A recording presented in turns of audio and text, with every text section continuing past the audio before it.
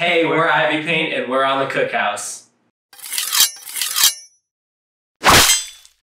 Hey guys, so we're one half of Ivypaint, the worst looking half, and I'm Jason. I play the drums, and I'm Sean, and I'm the lead vocalist and rhythm guitarist.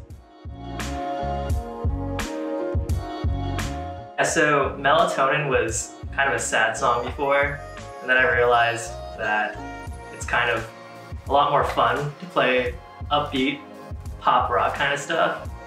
So we turned it into, pop rock banger. And yeah, there's a lot of quirky lyrics. The verses go through the days of the week. I thought it was important to finally feature the other members of the band for their vocals because Christian and Adam, they're underrated, but they got some nice pipes, Yeah, thanks, man. Well, I mean, this guy did the ad-libs. That was a thing we tacked on at the end. I remember a lot of the writing process for our new music happened during the heart of being stuck in quarantine and being on FaceTime a lot. And when you played me the initial rough draft of this on FaceTime just on your acoustic guitar, I was like, that's the one. I remember I was pushing to have this one come out before Head Rush. Yeah, because I was like, this is the one, Sean. You're definitely adamant about this being ASAP, coming out. I'm so excited about this. Yeah, I mean, I think it was the rap in the bridge that caught your attention. Yeah, I was like, this is something different, and it's something different, but also very familiar. I mean, I don't even listen to rap. I listen to Eminem in 7th and 8th grade. That's such a I don't listen to rap thing to say. But I like Eminem. listen to rap, God, It's funny because I don't listen to rap, but I would say the same thing. Yeah. That's how I know anyone that loves rap would be like, oh, okay, let's go. Well, there was a short phase where I was trying to get into Lil Peep and Lil Peep is the inspiration for this album. Yeah, exactly. SoundCloud rappers. But yeah, Melatonin. Yeah, I mean, the chorus was originally gonna be all me with vocals. I was like, dude, I don't have enough oxygen. I'm terrible at breathing. So I had Adam come in for a little line.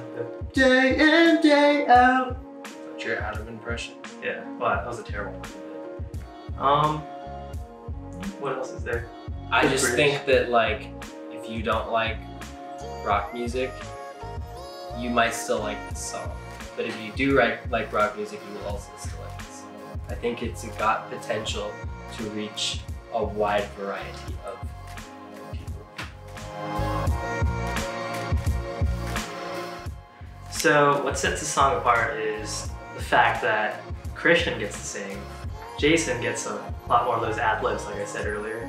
And then of course that rap bridge, it's a sonic shift from what we normally do.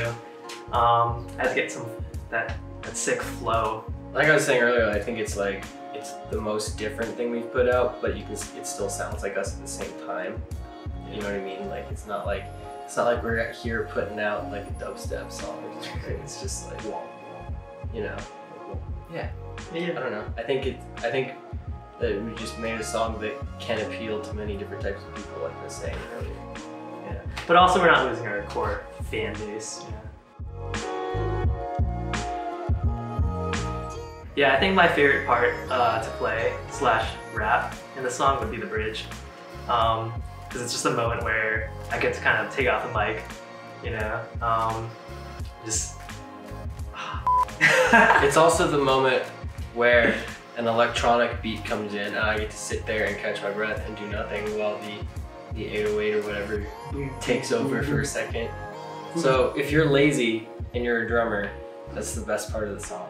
Just backing tracks, always. The worst part about recording this song is Logic crashing every minute. Yeah. When we were trying to record. It's because we have so many layers, in terms of harmonies and the extra instruments, so many tracks, quadruple tracking guitars.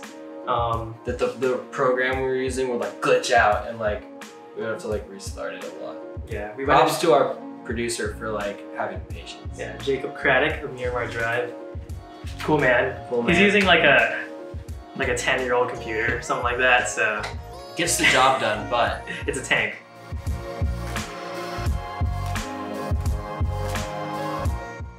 my favorite part of the recording process for this song was recording the gang vocals. Because I just thought it was fun. It was the whole band and Jacob, our producer Jacob, and my roommate AJ, and we had. Yeah, we had like 6 people total. Yeah, just like plus 2. Stood around this one mic like we were a choir, like just singing the same line like over and over. And Jacob was like conducting us like it was, that was fun. Yeah.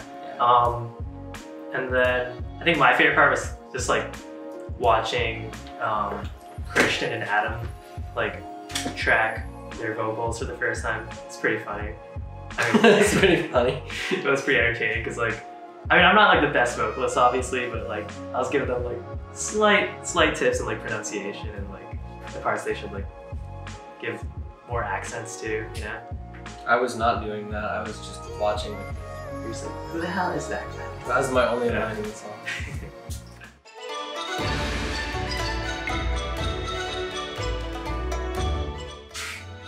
Dude, I don't have a single pair of Nikes. Yeah, I mean, I'm a Vans Converse guy. I'm a Converse. Can I say Converse? Okay, I guess Vans. Dude, I think if I wore Nike, it would like give off the impression that like I'm athletic. But, yeah, I don't ball. Like, I get like stressed out when like someone like throws me something, like they're just like passing me like, I don't know, like literally anything, like a water bottle, and I like freak out. They're like, yeah, no bueno. Not and you want your shoes to represent that, or not represent, like, you know, I got you. I want them to show them, you know. So Converse. That's the dumbest question I've ever heard. The Jonas Brothers are not only the best boy band, they're like one of the best like pop acts of the last like 15 years. So the Jonas Brothers. I don't know. See, Jonas Brothers might have like better music, but Big Time Rush's TV show is definitely better. Okay, but so you're basing the better band off of who had the better TV show? Well, we're not basing it just off the music. We're basing it off the entire presence. Big Time Rush isn't even a real band. They auditioned for a TV show and had to record some songs for the TV show. Yeah. And those are a fake band. Jonas Brothers were a real band before they were even signed to Disney. I could go on all day about this music. I think if you played like any instrumental of like either of their songs, like people would recognize the that doesn't mean it's better. Quicker than like anything from the Jonas Brothers. That doesn't mean it's better. It is better though. I'm arguing for BTR. Cool guys. You're in a pop punk. Okay, I'm done. No, it's not. It's a tough one. Ooh, Disney. Disney put out the better music, and they have a better theme park. They also like ruined everyone's lives. No, okay, but who's more successful right now? Like the only big star to come out of Nickelodeon is Ariana Grande. What? What's Miranda Cosgrove doing right now? What's Drake Bell doing right now? What Victoria Justice doing right now? Who knows? But like on Disney, you have Miley, Selena, Demi, Jonas Brothers. They're all still freaking huge. I think Disney's channel is king in creating stars. Yeah, but in terms of the TV shows, I think Nick was actually better. Nick had iCarly and Drake and Josh, so they had these Victorious. two, which were better than anything Disney or Nickelodeon put out. But in my opinion, it goes Nick, Drake and Josh, then all the classic Disney shows, then everything else on Nick. So that's it. Except for SpongeBob. SpongeBob's the best. Well, yeah, exactly. That just. But that's a cartoon. I think if we're talking about like sitcoms, like I loved Zack and Cody and like all that shit. Looking back, but Zack and Cody's pretty lame. They're all lame if you look back. I don't know. I could go back and watch Drake and Josh, like iCarly, Victorious, or like Zoe 101. Or like me and my sisters loved Hannah Montana. Not gonna lie. And I don't even know why. Every time I think of Hannah That's Montana, I think of the cheese beef jerky episode. Because I had the cheese in my butt, I had the jerky, and we put them all together, and we got cheese jerky. Freaking fresh. I haven't heard that rap in so long. Just threw me back. Good Luck Charlie was funny. I like Bob. Is that the dad? Bob, the dad that looks like Mr. Incredible? Yeah. And they're both named Bob. You should make it live action. Right? You should be the live action Mr. Incredible. Yeah. That's funny. So once again, we are half of Ivypaint. We're on the Cookhouse. Thank you so much for watching. we have a new single called Melatonin coming out August 28th, that is a Friday, to all streaming platforms. And we have a music video dropping.